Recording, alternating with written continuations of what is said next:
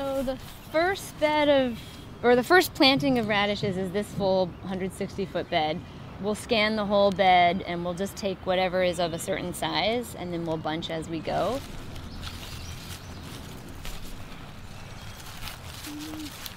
I'd say that could be like a minimum.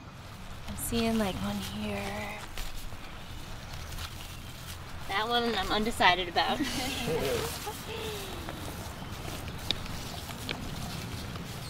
I'm gonna try to get one bunch finished so you can see how many we'll put in a bunch. Let's see, how many we at? 10! And it doesn't have to be exactly 10, like if you get a couple big ones or if you pick a couple small ones by accident, you can just put more or less in your bunch to make it look the same volume. That's what's most important. If someone pays $3, they're gonna pay $3 for the same quantity of radishes.